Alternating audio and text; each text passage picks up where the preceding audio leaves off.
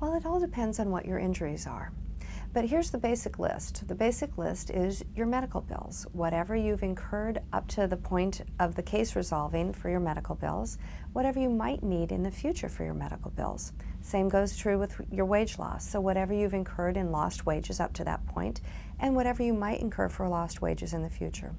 You also get your bike replaced or repaired, and any other sort of incidentals. And then the big thing is pain and suffering or general damages. So that is, how did this hurt you?